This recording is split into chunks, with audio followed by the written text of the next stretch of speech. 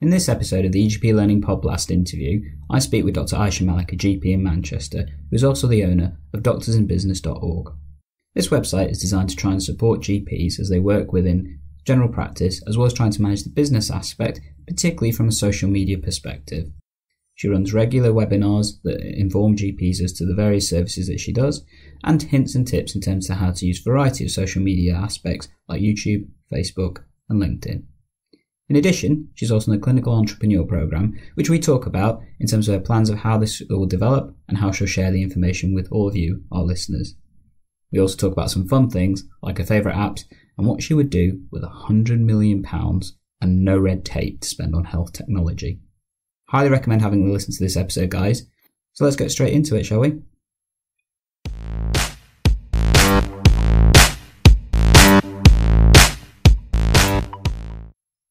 So today I'm joined by Dr. Aisha Malik, who's actually a former colleague of mine. We went to university together and trained at Leeds University. And then we've actually recently got back in contact with a couple of ventures that we've both been looking at, and particularly in terms of the work that Aisha's been doing lately. Are you there, Aisha? Yep, I'm here. How are we doing today? Yeah, I'm good. Thank you. Okay. So why don't we start by telling everybody a little bit about yourself? Yeah, cool. So I'm a GP. Mm-hmm. I fully qualified as a GP in 2013, and I was a partner in practice for 4.5 years, just up until about mid last year. And alongside general practice, I've always worked in the arts. So I run an arts business as well, and it's through my arts business I trained in social media and digital marketing. And I'm at this interesting point now in my career where I'm seeing kind of a crossover of all these skills that I've learned in the arts sector and in general practice. So yeah, that's where I am. Okay. You mentioned starting off in general practice in 2013 and becoming a partner. Yeah. How was that whole experience? Because obviously partnership at the moment is one of those things that people are looking at a little bit differently, compared to how it was a few years ago. Yeah, sure. I mean, it was definitely an upward leap, a vertical leap into, leadership, kind of straight away in the driving seat of steering a struggling practice through a lot of changes. Obviously, the GP landscape is what it is at the moment. Everything feels like new territory. So it was definitely a challenge. It was really interesting. Mm-hmm. I learned a lot. I'm very proud of the work I did at the practice because it was struggling, and it's as I left the practice, it had its final CQC review, and it was reviewed as good.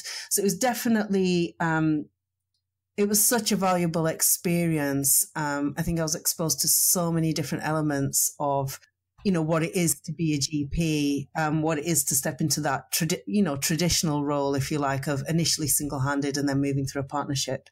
And I think for me, for various reasons, it was time to move on, not only because of area, I was living somewhere else and commuting, but because of the obvious pressures as well. And I think my role there ended up incongruent with where I wanted to be, which was pursuing sort of innovation, if you like, within general practice. So yeah, that's the short version. Fair enough. I mean, you mentioned some of the changes that you made within the practice. I mean, can you give us any examples of kind of the kind of things that came your way? Yeah, so a lot of it was kind of nuts and bolts things. So I think when I started off in the practice, it was the first wave of CQC inspections. And the challenges for the practice was, now looking back, it's where a lot of practices were seeing challenges, which is around governance, information governance, things like that. I looked a lot at how we could provide our services in more of a targeted way to our population, which largely wasn't English speaking. There were a lot of cultural barriers, which meant that people weren't accessing services as they could. So there were a lot of changes, which were mainly based around communication, actually, and making sure that the services were fit for the population on that patch. A lot of governance things were put in, just implementing systems that meant, I mean, I think the old school way of running practices, if you're single-handed, was that you sort of just kind of did everything yourself, didn't you? And there were a lot of things that were still sort of paper-based. So just it was simple tweaks here or there, really. Mm-hmm. And you mentioned about communication being a key part of this. So you told us about your love of social media and how you've started using that. Did you start marrying those two things up at that point, or was that something that happened later on? Interestingly, no, not at that point. It was something that came later on. Mm-hmm. So what I did realize in my time there at the Patch was that there was a scarcity of culturally relevant education services. Okay. In particular around diabetes. I mean, the irony is not lost. It was a South Asian population, and the HbA1cs of the average, person in their mid-30s who's a taxi driver, and runs a takeaway. You can imagine sort of what the profile was.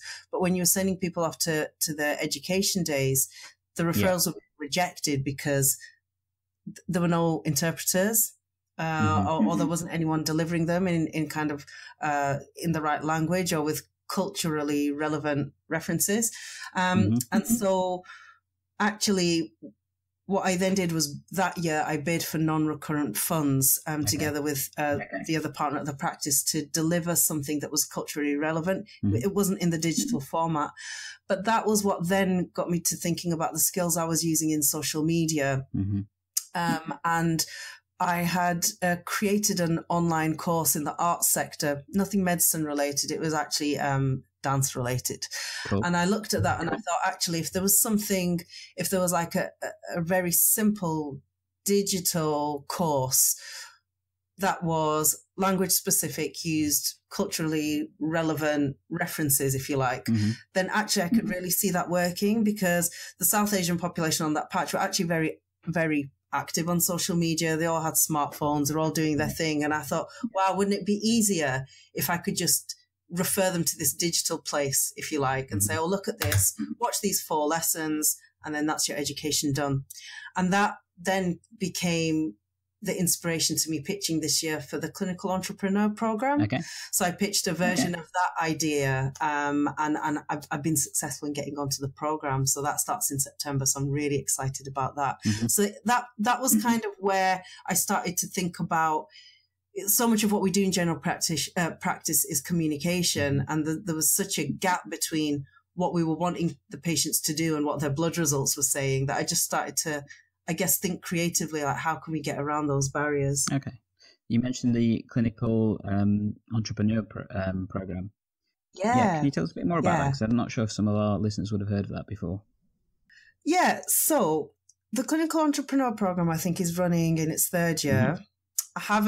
I've just been accepted, so I'm completely new to this. So if there's anyone listening to this who's already on it, they may be better qualified to talk about all the nuts and bolts of it. So that's my slight disclaimer. But my understanding is that the philosophy and the intention behind it, there's a professor on Twitter called Prof Tony Young, who's kind of heading the whole thing. And his real inspiration is that innovation, we have like some of the brightest minds in the entire UK within the NHS, and that innovation needs to start happening within the NHS and from the workforce, because we are ideally placed to be looking at where those gaps are. What are the things that frustrate us? What are the things that really need to change? And I think, I don't know whether you agree with me, but I kind of see this all the time, my colleagues, as GPs, we are polymaths, we are multitaskers, we are multi-talented. And that, when I heard him speak about it, it completely resonated with me, because how many times have you sat in general practice and thought, oh my God, if there was just this thing, then that would solve like this problem and it would make everything easier and save everyone time. And so I looked at the program, the brief for the program for this year. And I saw I had about a week to apply for it. So I did. Okay. And so what happens is, if you're successful in getting onto the program, from my understanding is you don't necessarily have to have an idea. You might just be ideally placed to start to implement change. Okay. So you go through the application process, which involves sending off.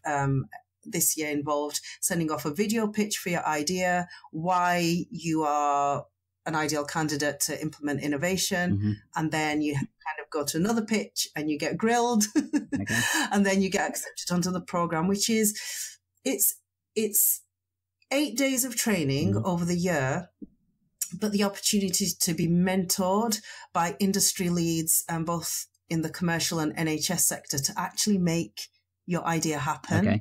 And that to me is so exciting, because I kind of felt a bit like, you know, you kind of feel a lot of the time like all your ideas are in your head, and you're sort of trying to do things, you know, in your spare time. And so for me, it's so exciting to be on that program, because the prospect of actually making things happen and being able to network in that way is amazing. Okay. So, I mean, hearing about that innovation project sounds cool. I guess one thing I would ask from you, so share it with us, I guess, you know, your experiences and that kind of stuff. So you mentioned already having to do video kind of blogs, to get video things to get onto it. You know, it'd be cool to see how that goes, you know, so that other people can see the experience, and maybe, you know, with your knowledge of social media, sharing your whole experience as you go through the program itself. I don't know. What do you think? Yeah, 100%. Yeah, I would. Do you know, I was thinking the same thing. So the irony is, as someone that speaks about social media, all my experience in social media has been with working with other individuals and also on my husband's brand. Okay. And so actually I said exactly the same thing, that the reason I'm so excited about being on the program is that I don't think there are many GPs on there. And I think that's crazy, especially with the creative minds that I meet, like yourself and, you know, the hundreds of other people that I speak to. And so I think maybe, you know, GPs need to start dominating this program. Oh, definitely. So I think I'm going to be at the NHS Expo in September. So I was planning on video blogging just about that, just the whole experience itself, because also like this is new to me as well. You know, I'm as a social media sort of consultant and understanding, you know, digital marketing and so on, I'm aware that my knowledge of tech is very niche. For example, I'm not a coder. I've been going to hackathons and things like that, but I'm not a coder. And so I'm very aware of the different roles. And I would love to be able to share that with people, because it's quite a new world to me as well. But yeah, I would be well up for that. Definitely. So you told us about, you know, you love the social media and stuff. So why don't you, you know, tell us where that's taken you. Where is that leading you towards? Within healthcare? Yeah. Okay. So again, the way it arose is really interesting, because a lot of the general feeling from our profession is that, you know, having a social media presence and indulging time in social media is exactly that, an indulgence. And however, what I realized when I was working in the arts sector is that actually, if you look at social media as a really powerful medium for communication and very personal communication, so all the kind of stuff we don't have time for when we're in the consulting room, I kind of realized that if as doctors, as GPs, as practices, we learn actually how to leverage that in a safe way, we actually have the power to almost connect, you know, with our patients again and connect with our communities again in a way that we can't necessarily, because of the constraints of time day to day. I'm not sure if that makes sense. So what I started to look at was how doctors and practices that successfully use social media with their patients, you know, how are they using it? And I compared that with kind of industry standards. So I looked at for example, coaching practices, or a lot of US-based practices that, you know, do health education. And I looked at what they were doing and how they were doing it with success. And so that led me down the road to sort of teaching and consulting on how to use social media really to, I guess it's almost like establishing your brand as a general practice. And the practices you see using it successfully are ones that, for example, from their Facebook page, you know, they are able to sort of broadcast education pieces, communicate directly with their patients. You know, they use Twitter as a notice board to talk about latest things happening. What happens is that you develop this real personable communication that we don't always have time for anymore because we're also stretched and busy. And so it led to kind of this quite niche area, if you like, for kind of forward-thinking practices, if you like. I mean, correct me if I'm wrong, but your practice does use social media as well, doesn't it, to communicate with patients? Is that right? Yeah, so I've been running a practice Facebook page for the past, I think we're coming up to about 6 months or so. Yeah. Purely and simply because I wanted a method to communicate with particularly our younger patients, actually, because our PPG is great. They're really supportive, but our PPG, like many PPGs, is a particular subset of patients that are interested in the way that the practice runs, about health, but unfortunately towards the later stages of life kind of thing. So I wanted a way that we can try and engage with the younger population particularly. And like you said, with that, I put on lots of regular posts about health advocacy, about accessing services, that kind of stuff when we've had challenges. So I think it was a few days ago, unfortunately, we had a couple of clinicians call in sick. So I just posted it on there. Thanks for all your hard work, but please, we are struggling today. If you need to use us, please, use us appropriately, and here are other services that you may find more effective, because we knew it was going to be chaos and we knew it was going to be busy, because we were suddenly 2 clinicians down that we just couldn't fill, for love nor money. Sometimes getting that last minute cover is just nigh impossible. Yeah. And we had some of our patients respond to that. So for me, that's a useful thing. And I do think it is an effective way of communicating with patients. Yeah. And I think one of the key things is that what I always talk about is that, it's not about having a different kind of presence online. It's bringing online what you do offline. So it's just leveraging your presence and your time as well. So that's one aspect, is getting sort of practices to proactively use it. Obviously, through kind of the work that I've done, I'm often asked about kind of all the legalities and things around it as well. What's safe to use, what isn't safe to use as well. And I guess particularly post May 25th, GDPR has probably played a huge impact in that, hasn't it? Yeah, 100%. So obviously it was all a bit scary, I think, for everyone in the whole world ever that has a business, that has a digital presence in the EU. But actually, it is common sense. If you absolutely broke down GDPR, it was actually completely common sense. It was like, do I have permission to talk to people through this medium? Are they expecting my stuff? Am I being respectful of their privacy? And I think that was all of it in simple terms, wasn't it, really? And I think also, obviously, Facebook itself had to step up and agree to those terms, which it did. And I think, again, when I'm asked about it, I mean, I could sort of bore you with loads of dry sort of legal stuff. I'm not a lawyer, but I've looked into all of it.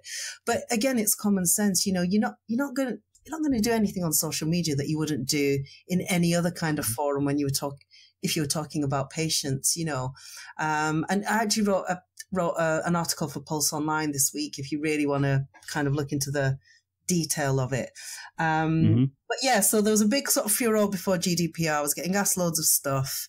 And then all of that's kind of died down again. It's really common sense. We do so much training as GPs, don't we, in terms of data handling and so on. So the same applies to social media. It's just another distribution channel, if you like, for communication. Okay. So let's talk a little bit more about social media then, and kind of practice and stuff. What would you say would be your top 5 tips for a practice that's looking to use social media to either engage within the practice or with patients? And I know there may be 2 separate ways, but what do you think? Okay, so I think the most effective, well, I guess there are 2 channels. So number 1, choose your channel. The most effective channels, I think, are a Facebook page and a Twitter account. So a good way to think of a Facebook page is like your shop front or your community notice board. So people get very mixed up between groups and pages. So that's a good way to differentiate. A group is literally a group. So imagine your patient participation group, but your Facebook page is like your shop window. So that's your notice board. That's where you're going to be telling people about your services, your updates, things that are happening, and so on. So that's number one. Choose your platform. Make it easy for yourself. Choose one or two. If you want to choose two, you've got Twitter and Facebook. So I guess that's number one. Fine. Okay. Number two, absolutely don't consult. That sounds really obvious, but you're always going to get the odd person that's going to ask you something really personal, or they might even take a picture of like their verruca or whatever and say, "What's this, doctor?" Just always direct them gently to your phone line. And so obviously, don't consult online. It's useful just to have a few rules on there. So on a pinned post, just say, "Hi, this is our practice notice board. This is for X, Y, and Z. This isn't for X, Y, and Z." If you want, you can invite people to message you via Facebook. But again, it's usually good to direct any personal queries directly to the practice. So just some basic ground rules are great. And then it's kind of a mixture of things. I think remembering what I said for number 4 is thinking about your content. Remember, what you're trying to do is just bring whatever your offline communication is online. So if you're a practice, for example, that does loads of charity walks, if you're a practice that runs education events, if you're a practice that, has a partner that's running a marathon or something like that, that's kind of your mix of content that you want to put, a good mix of sort of educational stuff, things that people need to put in the calendar, like maybe flu season coming up. Are you ready? And also kind of the things that make you more human as a practice. So like you said, "Oh, guys, today we've got 2 people off sick. Please be patient with us. Thank you for all your support." All of that stuff helps to build that relationship with the patient as well. So when it comes to, perhaps tricky times with the practice, or if you're facing patient complaints or things like that, sometimes that security of knowing that you've spent time relationship building, that can really be channeled through your content. And then number 5, video. I think video is really underused. I would absolutely recommend practices to experiment with video, and it can just be live video. It doesn't have to be all singing, all dancing. It can just be a daily or a weekly post from the partner or the practice manager. So, "Hello, everyone. Welcome to our page. This week we are doing X, Y, and Z, or we are running a flu clinic, or we are short-staffed," whatever it is. Again, the power of video to really connect is amazing, and I think it's really underused. So I think that's 5. I think that's my 5. I could go on forever, but that's my top 5. Got it. So you mentioned about not consulting before over social media and stuff. Now, obviously, there are some people that do feel that consulting over social media is acceptable for whatever reason that may be. I mean, and don't forget, social media includes things like, for example, WhatsApp and all these other kind of methods and that kind of stuff. If people found themselves in that situation where friends, family is a common example, how would you suggest to them that they kind of handle that situation? Because it can be weird.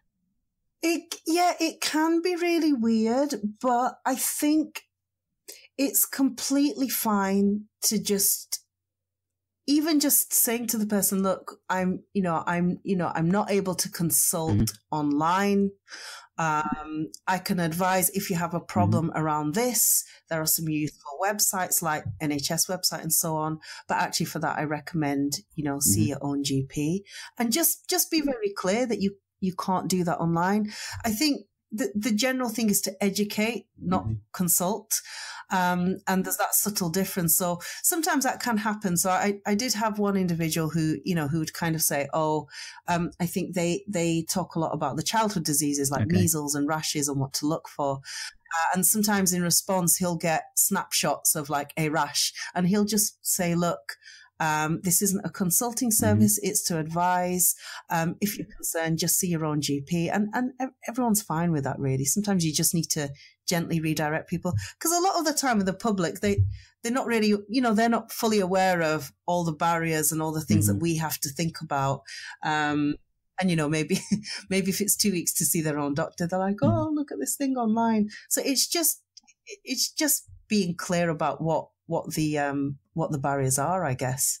Okay. And how do you see that different to, I guess, this newer method of consulting, which is things like, online consultations in the formal sense? So we've obviously got companies like Babylon, Push Doctor, Doctor Care Anywhere, all these kind of services that are developing and becoming quite more prevalent.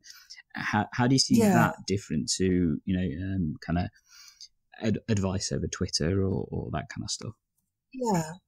So for those things, when you're looking at commercial based social media platforms, they don't adhere to the kind of strict privacy standards that we absolutely need, within the medical profession. And so the online consultation apps are a different kettle of fish, and they are designed, well, I hope they are anyway, but they should be designed with those privacy and security kind of measures in place. I know, for example, one of the main things is that, WhatsApp, and again, I talk about this a little bit in the article that I wrote, that WhatsApp is so widely used in the healthcare profession because there isn't really anything else on par with it in terms of how quickly you can kind of communicate and send things. And it's kind of linear nature of being a messaging app. However, it doesn't adhere to, the privacy standards. And I think their servers are outside of the EEA. Yes, so that poses massive problems. Definitely agree there, because if our listeners will remember in our episode that me and Andy covered on GDPR, we actually talked about this, the fact that WhatsApp is definitely not GDPR compliant. And actually there are alternatives, which a lot of clinicians don't know about. So particularly companies like Siilo and Forward are alternatives. But anyway, carry on. Yeah, no. So this is interesting because this will probably link through to one of, I think, your favorite questions that you might ask me afterwards. But I think so the challenge is whatever app is developed needs to adhere to these things so that information governance is respected, really. So like you said, there are apps out there, they're just not well known enough, or whatever, the uptake isn't what it is. But I think we should be focusing on that. So back to answering your question, I think that's the main thing, is that the commercial apps, they're not fit for consulting because of there's not really any ring fencing around the confidentiality. So the risk, it'd be interesting to see what that does to your MDU MDU thing if you start to do that. Yeah, I've got a feeling that would probably increase it by magnitude of 10 at least. At least 10, right? Yeah, definitely. So we're talking about apps, and you mentioned the commercial kind of ones. Like you said, I've got a couple of favorite questions I like to ask. Pretty much everyone I come across when I talk about tech and that kind of stuff. So, from your perspective, what is your favorite kind of work or clinical app that you kind of find yourself using on a regular basis? Okay, so my favorite work-based app is Asana, which is a project management app. I've actually got a couple, and they're not directly clinically related. Asana is brilliant for managing multiple things. So I run a number of different projects at any one time. So it helps me to kind of map out timelines and sort of tick things off. And I just find it absolutely brilliant. Let's go with Asana. Cool. And we all need downtime. We all need kind of like other kind of things to occupy us and stuff. So what would be your favorite non-work app? The one that is on your phone or your tablet or whatever, that you just simply use to just this is for me kind of thing. I really love Audible at the moment. So I'm a little bit of I'm geeking out a bit on history at the moment. So I'm reading I'm listening to, should I say, a couple of really great things on Audible. I used to read a lot more, but my son's 9 months and just wants to chew any book insight. Mm-hmm. So yeah, I'm listening to loads of fun stuff on Audible at the moment. Yeah. Mm-hmm. So just for our listeners that may not be aware of it, Audible is basically a audiobook version of Netflix is probably the best way to describe it. So a service that allows you to listen to books rather than having to read books. So yeah, ideal for those people that like listening to podcasts. Yeah. Hi guys. Yeah, there's something really nice about listening to books in the author's own voice as well. So yeah, that's my favorite one for me. Yeah. So I know you've been up to a few other things more recently, haven't you? And particularly, you've created a company called Business for Doctors. Yeah, it's called Doctors in Business. Doctors for Business. Okay, sorry, getting it the wrong way around. Not good. Yes.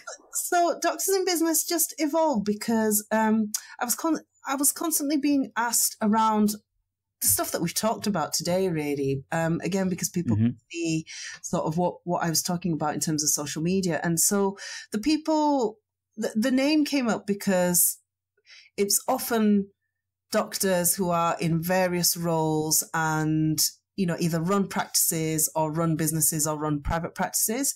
So, I kind of one day I just thought, I should give this a name because there's enough happening there for it to be a thing.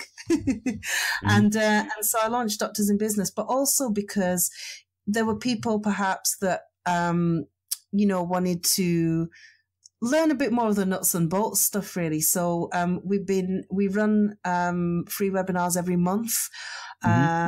So last month we ran webinars on Facebook, kind of navigating your way around Facebook, how to get the best use out of it. I think this month we're running that one again. And we're running one on YouTube. And then after that, we're going to have some fun stuff lined up. So a DIY design academy where you can kind of start to think about branding elements and things like that. So it was built actually in response to the number of things that were landing in my inbox. Like, oh, can you tell me a bit more about this, a bit more about that? And so, yeah, it felt like a natural progression. Okay. So if our listeners wanted to get in contact with you, if they wanted to, find out more about Doctors in Business, what would be the best way for them to do that? So just on my website. So I'm on Twitter and on LinkedIn as @Doc Aisha Malik, DOC, and then my name, or just the website www.doctorsinbusiness.org. So that's where you can find out about the webinars. Cool. And we'll put those links into the show notes for our listeners. So if you want a quick way of getting to them, it'll be there for you. So just before we sign off, I like to ask this other question. It's a little bit more open, so feel free to go wild with this one. So imagine if you had £100 million to spend on health tech, okay, and no red tape. That's the key thing. No red tape whatsoever. Can you imagine that? It would be awesome, wouldn't it? How would you spend it? What would you want to do? What's that thing instead? Does it have to be on any one thing, or can it be on a few? It can be on. You've got 100 million. How you want to spend it? The only proviso is it has to be on things around health technology and that kind of stuff. Yeah, cool. So related to what we were talking about before about the health messaging apps that are out there, so I would invest heavily on the rollout of an app, a messaging and social media app that adhered to the privacy standards to make it to provide a safe app for us to use, where if we needed to discuss things confidentially, we could do that without fear. Okay. Yeah. There is absolutely a need for that. So not just creating it. So obviously if it's already been created, but actually the amount of time and money it takes to roll these things out. And then I would make sure that was rolled out absolutely everywhere so that everyone was using it in general practice and the wider health sector. And then linked to that, I would create and roll out a referral app. Okay. So one app for every single referral, across all specialities. Wow. You said go crazy, definitely. Right? So it would be like a one-touch, cardiology referral, whiz the information across. Because if you linked that to the messaging app, right, you've already got something there that is in place for it to be a safe place to transmit information, okay. right? So I would attach this kind of referral element to it that would totally get around all those wasted hours of ring this number and then this number and then ring the other number and then get the patient to do this, which is happening a lot at the moment at the practice where I'm at. And every single referral would have to go through that app, like 2 ways, and it would be 2-way. The consultant could then ask you about your referrals through that app. Can you imagine that? How much fun would that be? Yeah, I think so. I think that's quite interesting, actually, because so I know of a few companies that already kind of do the messaging aspect of things. So I mentioned them earlier. There's companies like Siilo, Forward, and there's a few others out there that have GDPR compliant messaging apps for clinicians to use. Yeah. You're right, though. No one's looked at the referral side of things, and I can imagine in America, my God, they would love this, because obviously they have a completely different structure of healthcare, and it would be potentially quite lucrative in that respect. Yeah. But in the UK, I don't think anyone's really considered that. So that sounds quite interesting, really.